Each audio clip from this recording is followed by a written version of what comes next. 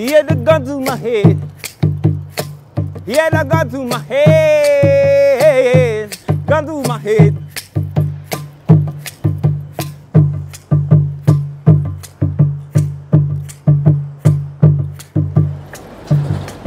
I remember this shit. I mean, it was like, this shit was like around 3 o'clock. I was just making my way back from a party in East Oakland, and I was staying at a warehouse over here on Peralta.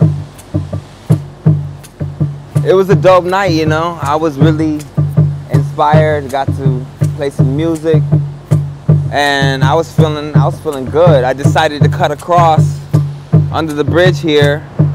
Cop sees me crossing the street right here, cutting under the bridge, comes up on me, flashes his lights, whoop whoop. Next thing you know, he's getting out of his car. He's patting me down, asking if I got any weapons. I was like, man, I'm cool, man. I don't have shit, I'm not doing shit. I just walked across the street. I apologize if whatever, if that was illegal. The next thing you know, this guy's throwing me on the ground and pulls his gun, and he has his gun on, he has his knee on my back and the gun in my neck, and he's like, I moved here to hunt you guys. He had a gun to my head. He had a gun to my head. Gun to my head. He had a gun to my head. I was already having a hard time being in America, but this shit just like took it over the top. You know, people are fed up. People are tired. Things are not necessarily getting better for African people who happen to live in America at this moment. When you talk about the racism and the white supremacy, the miseducation system, the public food system, as I call it, the healthcare system. So this is really what prompted me to like think about repatriation and getting the fuck out of America and investing in a place that actually welcomes me and is a benefit to my lifestyle, that is healing for my lifestyle.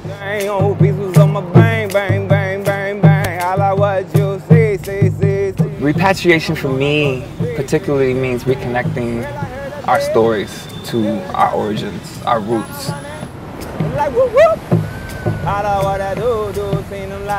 I think repatriation has political connotations to it that not everyone would necessarily embrace.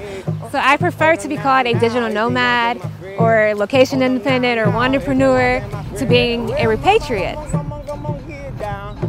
There are other people who made a conscious decision to say, I'm leaving behind where I came from, America, and I am moving to a country that I think supports who I am, my wholeness, my being. So people in America know they're being poisoned. You know, they know about the chemtrails. They know the food is being poisoned. They know the cellular waves hurt them. They continue their work and their lives because it's comfortable. Repatriation is people who actually left their place where they were born, came here, established a life for themselves and their children, not only for themselves and their children, but for their future generations. Like I also have very strong roots in Black America. I have a 400-year history in America too. I don't feel like I'm a repatriate. I feel like I'm an African, and I've returned home. I've been away, and I've come back. And this is what made me leave America and has me looking back to Africa right now, looking back to my roots, to heal that, to go back, to reconnect. Because of this violence, because of this brutalization, you know what I mean? Because of this terror.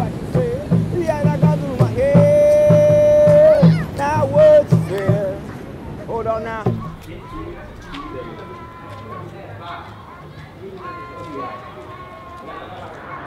The point of the right to abode was to implement the system to make it easier for us to return back to Africa. And in the most literal sense of the Ghanaian word Sankofa, it means to go back and return to your roots. Most of us are mislabeled on our documentation as Negroes and other things that take us out of a national standing, take away our nationality. So I'm happy for him. You know, any of us that reclaim ourselves, do study of who we are, where we came from, we should all be claiming nationality right about now. Mama Africa, I'm coming home. It's my understanding that there are at least 5,000 to 7,000 African Americans that are currently residing in Ghana, mostly in Accra and the Cape Coast Central region. So in my eyes, that's revolutionary, and the work that they're doing is revolutionary, sharing about the greatness of Ghana. Let me officially say you're welcome to Radio XYZ. Thank you for having me. Thank you for having me. It's a pleasure, Sunru. So, who is Sunru? Sunru, let's see. I am deep into the music, the fashion, the dance, the healing arts. I feel like anxiousness about being here and doing the works I need to do. There's also a nervousness about how that will pan out. It was like not being able to take care of my family the way I wanted to take care of them really put me in a position where I felt like I had to leave in order to find an alternative where I could actually accomplish that.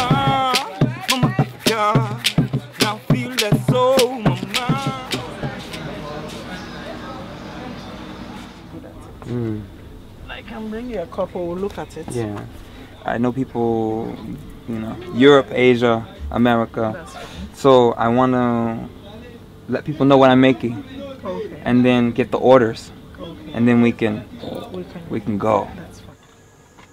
My whole journey with fashion is to create a movement that's based on medicine, the medicine fashion. This is medicine fashion. So the people will wear this. I don't want chemicals, lots of chemicals. I want it to be natural. And the medicine fashion is the use of color to inspire, to bring positivity, to, you know, I want people to feel good when they put on these garments. I want them to feel inspired, feel activated, feel powerful and confident. We'll start here. Yeah, we'll start here. Because I have other samples too I want to bring, but we'll start here and see what this looks like and see how we can do this. Thank you so much. The fashion industry here in Ghana is booming. It's a big industry. The world is looking at Ghana because there's so many amazing artists and textiles here.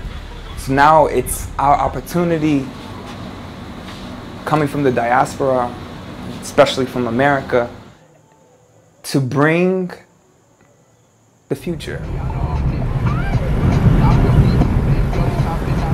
Whenever you think about Ghana, you think about Kwame Nkrumah. And Kwame Nkrumah, of course, was the first president of Ghana. And if you learn anything about Kwame Nkrumah, you know that Kwame Nkrumah was a fan or a student of the Honorable Marcus Garvey. I mean, even if you look at the Ghanaian flag, you have a black star in the flag because Kwame Nkrumah was paying homage to Marcus Garvey and the Black Star Line and just the whole Back to Africa movement at that time. The way we see Pan-Africanism now is the idea of African people all over the world uniting and working with each other for the independence of Africa. We do have some place. It's not like we didn't come from anywhere. We did. We are originally from the motherland.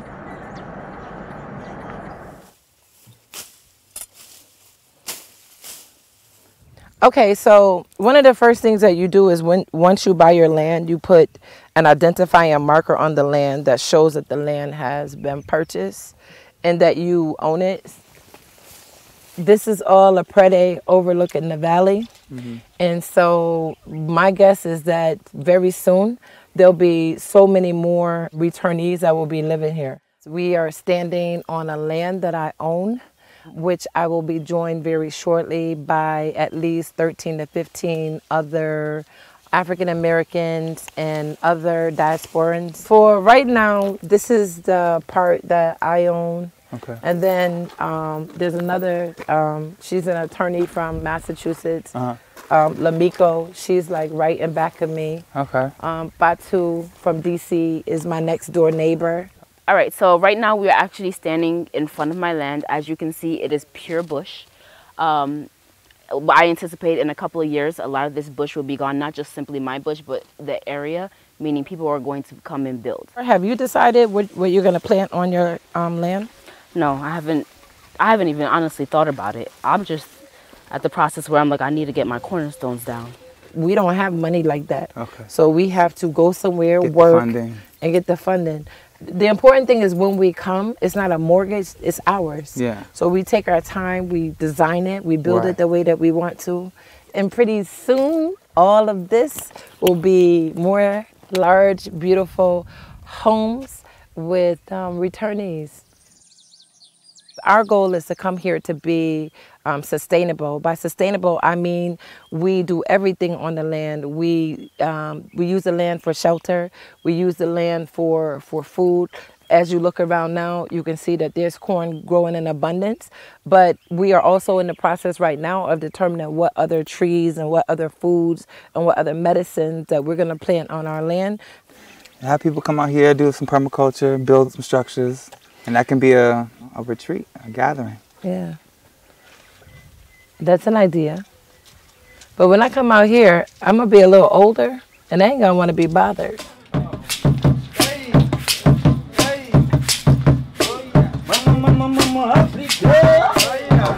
This is the first sample. We just got it back. Looks beautiful. Nice hood, nice style, pockets.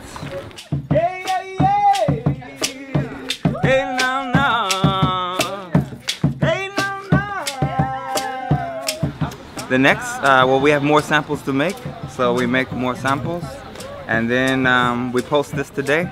We see how everybody likes it, and then we get orders.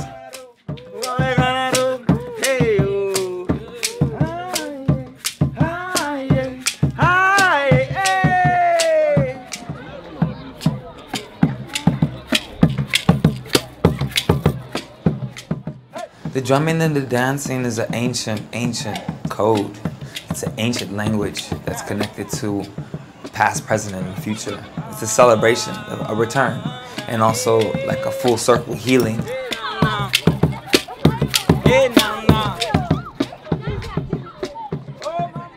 African American repatriation is those spirits of those ancestors who were taken away, coming back home to reconnect to their past, to their history.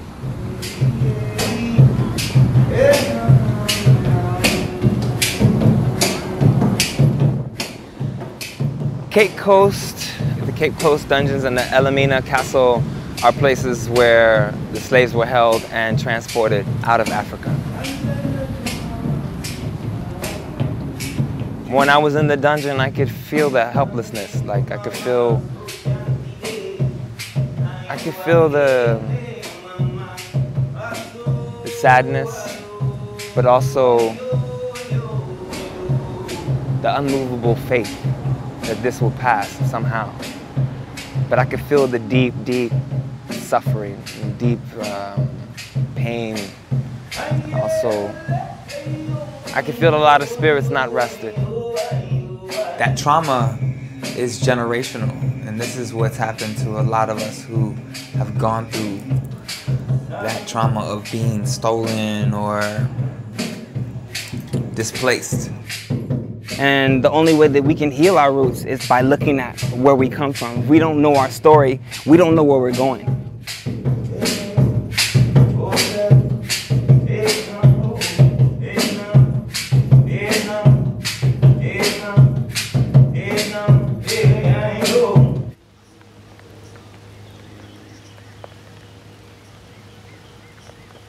Growing up in Virginia, it was really dope.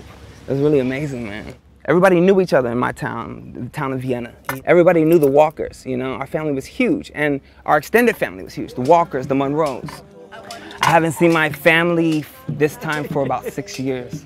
So the last 6 years, I've basically divorced myself from society, and I've been living abroad globally as an artist. Went to 3 continents, and I was investigating sustainable places to live. On my trip to Morocco, I ended up having a call from my mother telling me that there was a trace of my ancestors to Ghana. So this sparked my curiosity, and we started digging deeper, and we come to find out that my ancestor was stolen at 14 from Ghana. Stolen? Stolen. Some old school registrar was found where it had evidence of my family and a connection to Ghana. So that sparked my whole journey. My name is Reverend Dr. Dolores Washington, And these are my grandparents, my mother's mother and father, John and Sarah Monroe. Sunru is my cousin on the Monroe side. I also had a cousin who lived in Pennsylvania, and she also was a history buff about our family. And so she gave me information about them being from Ghana, that Rufus, who was my mother's grandfather, was a king, and that, of course, John was Rufus' only son, but at 14, they sold him into slavery, and he ended up in Charlottesville.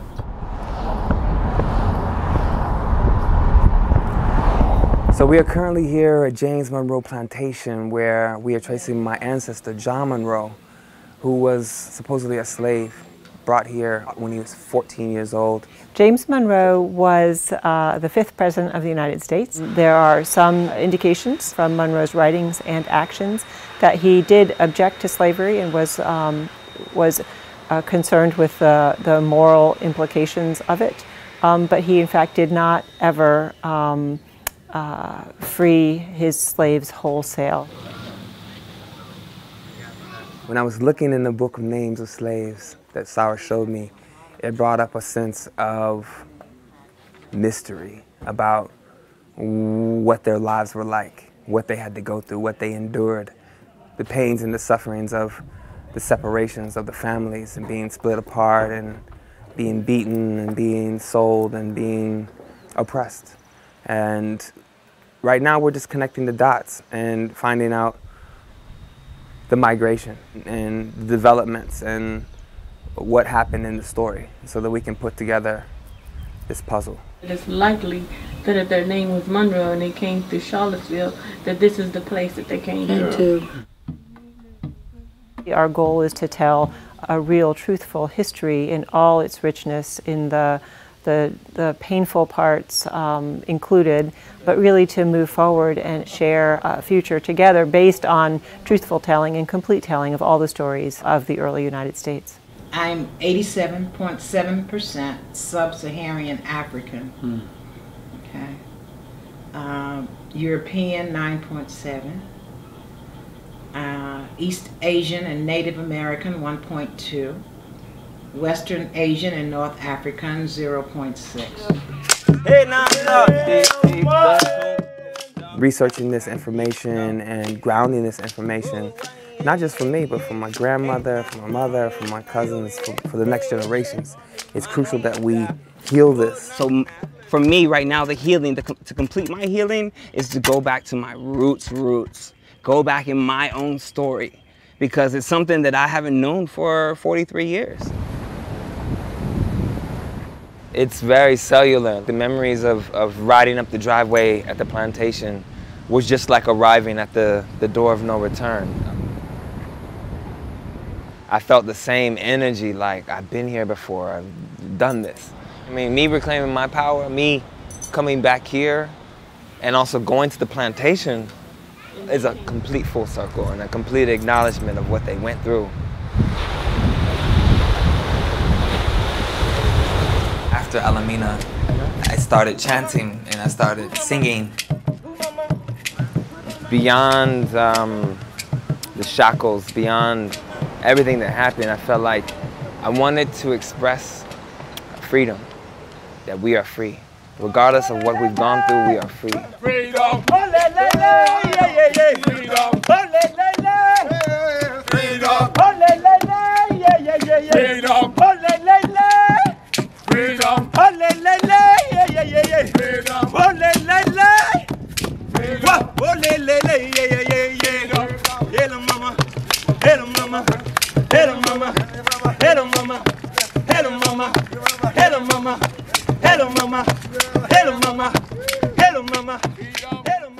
In terms of a young African American that's looking to come to Ghana because they've heard about the right to abode, it's not as clearly defined as you may think that it is. There are a number of people that come here thinking that they automatically will, gain Ghanaian citizenship, and that process is not direct, it's not straightforward. Repatriation is a good thing for every individual, It's good to know your roots and your ancestors. But coming to a place like Ghana, you have to have the means and amendment to make you to be able to fit in the economic crisis that the world is facing now. But I also would encourage young people, people who are in active service, in any form of discipline, whether it's broadcasting, whether it's documentary, whether it's military, whether it's business. Africa needs sons and daughters to return and be able to contribute to the development of this continent. Why leave somewhere that you've already been your whole life to try to do something else? That's just restarting what they already did. When I first came to Ghana, I had my first spa party. All the repatriate community came out, and you could really see how much they really just enjoyed being around each other. They enjoyed the conversations. They enjoyed having this time. And so it let me know that we need that. We need that building time. We need that time to just relax and be in a safe space. Yeah, we bring it back. So you would have to have some kind of rainy day fun. Yeah. I tell everyone that. About 1 in 10 listen. And they either have to go back or they have to start begging on the internet and those kind of things. Yeah, when Empress was telling me don't be the person coming here on the internet, you know, asking people for money, I was like, yo, that's me right now, you know? That I was like, I've been putting those shouts out to my community, and even, you know, being frustrated with my community and displaying that. What I would say to anybody who wants to make this journey, who wants to reconnect with the land of their ancestors, that one, you need to have a plan. You just can't jump up and come unless you got it like that. I mean, if you got the finances to be able to sustain you in that manner, that's one thing. But the average one of us coming does not. Please come prepared. Woo. Please come prepared.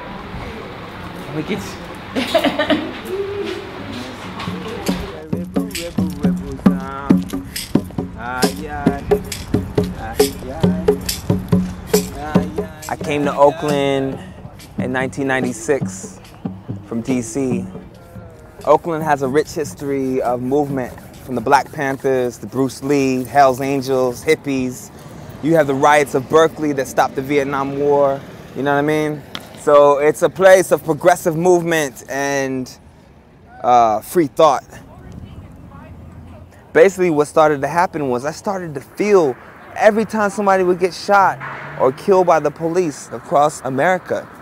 And I basically started feeling, I started seeing that these sacrifices were meant to disturb us energetically and actually cause us to shut down so that we don't mobilize, we don't organize ourselves. Just returning back to America has brought up a lot of deep wounds for me, as far as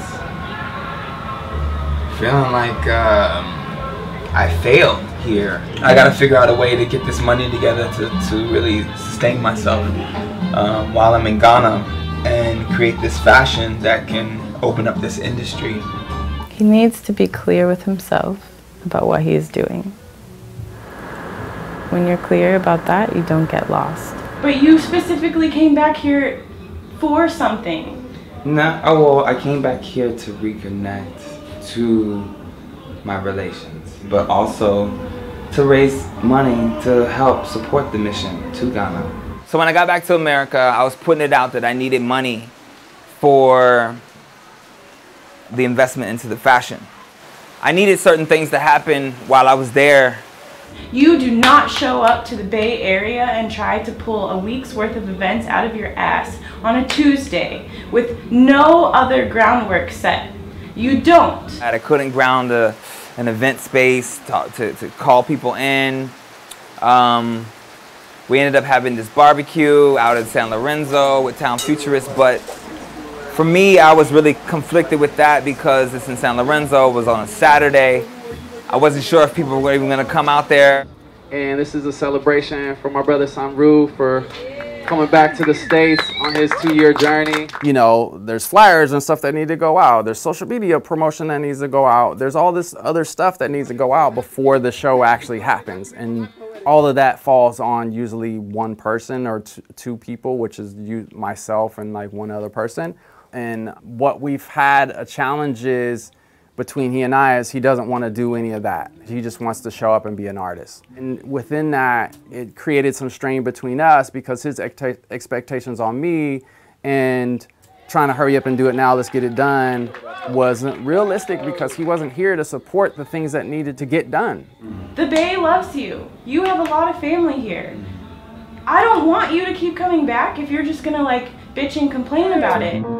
Rolling through, gets the river on the sea, overcoming, you know what I mean. Creatively, I think he's amazing. Just like the way his mind works in terms of as an artist, as a freestyler, as a singer, as a poet, he's amazing.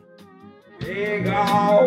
Big up, big up, big up, big up, big up. Sometimes I hear a man on a journey, and other times I hear a man that's going to lead the world to the mothership so we can return to paradise and home. So this is what we're dealing with right now, is people putting possessions before soul, putting possessions before their evolution, the soul's evolution. You know what I mean? Because we're so tricked to be like, oh, we need this shit, we need all this material shit. So these doubts that rise in my head about what I'm doing and how I'm doing it here are old patterns that I wish to heal. You know, old thoughts, old feelings of powerlessness, old feelings of like not being able to sustain myself or take care of the reality the way I need to. I put it out to my community like, look, I just need a little bit. I just need $1 from like 1,000 people. I feel like if I get that blessing from 1,000 people, like $1, I feel like the blessing of that 1,000 people will multiply into millions. It'll be exponential because the power of us giving and supporting someone's dream, when we do that, it activates other people's dreams. It gives other people courage and confidence to go follow their dreams. And people actually started giving me $1. These blessings actually shifted something within me. When I started hearing people say, hey, I got you. Here's $1. Here's $3.33. Here's $7.77. Here's $5. You know, people are actually giving more. I'm asking for $1, but now people are giving more. So it's deep, because $1,000 here in Ghana is a lot of money. Now that I have my final samples, I feel really good with what I accomplished here, which was to start the line. You know, I have many, many designs, but I wanted to do 6 to 8 designs that could really set the pace. What's next exactly is that I'm going to Berlin and Amsterdam to sell the clothes and also to get orders so that I can start production here in Africa. So I have to go harness some money, get some money together, get some investors, get people excited about it.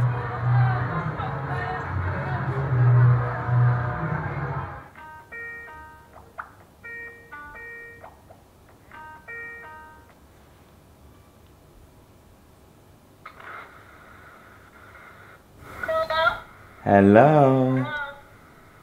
How you doing? Being away from my daughter, I've missed a lot. I think it's been the hardest thing for me to be away from her because I was with her straight for 10 years. Here I am, leaving the country for 2 to 3 years. I haven't seen her in a year and a half, 2 years. And it's just like really hard, you know, really hard to leave your family and then come back and see what they're going through and the struggles that they're going through and see how you could actually help that. But since you're not present, you can't, you know? I said I would love to talk to you more, if possible. I said I would love to talk to you more. I had to come back to Ghana to kind of realize what I was participating in by isolating myself away from my family and my friends. Repatriation has changed for me because without my family, it means nothing. I have realized that The repatriation that I thought I was getting myself into is definitely not the one that I'm vibing now. It's basically shifted in ways that has opened me up to the reality that I have to stay connected to America. I have to grow America as well as I grow the energy here. I have to stay connected to my roots. I have to have multiple streams of income. I have to create a plan, an intricate plan with others so that that root structure can be really solid and really strong, you know? Sometimes I think we want to cross the finish line so bad that we forget how bad we don't want to be without all the people that we've experienced on the journey. So basically, I am moving back to America. Okay, for sure, or is this like an idea? Well, this is my latest revelation, is that I need to be close to you. My plan now is to establish my network in Ghana, create these connections, and start coming back periodically. Running away from my responsibilities, I would say, you know, maybe part of that is true.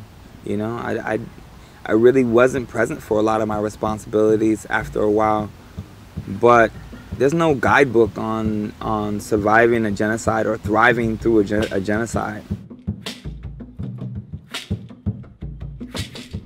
To those people who feel that I'm crazy, just know that it takes crazy to really go against and break down systems.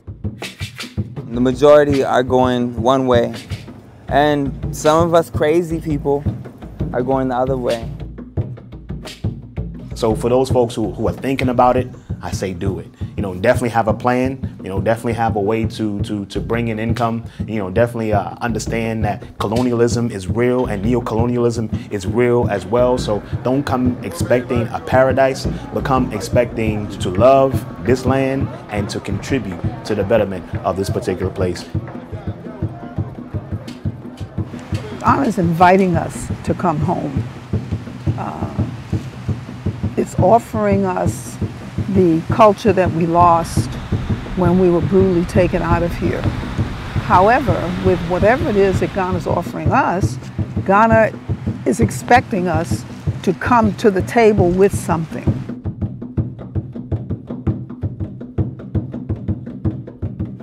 Breaking out of America or leaving the plantation,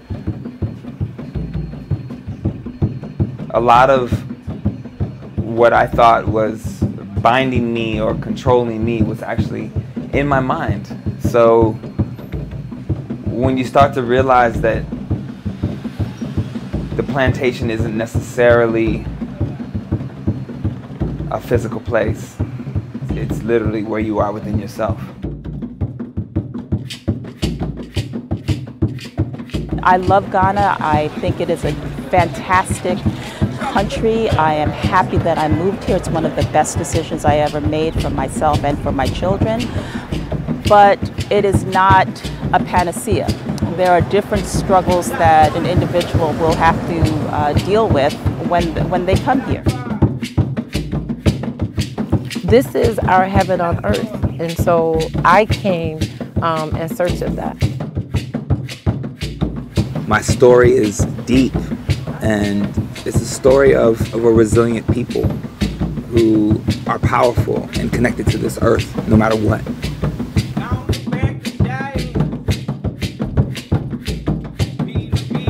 And if we don't deal with the things that our ancestors have gone through, we can't even get to our shit. So all of us have that opportunity to go inside of ourselves and unlock that. And I think that's the biggest gift we can give our ancestors, is to come full circle.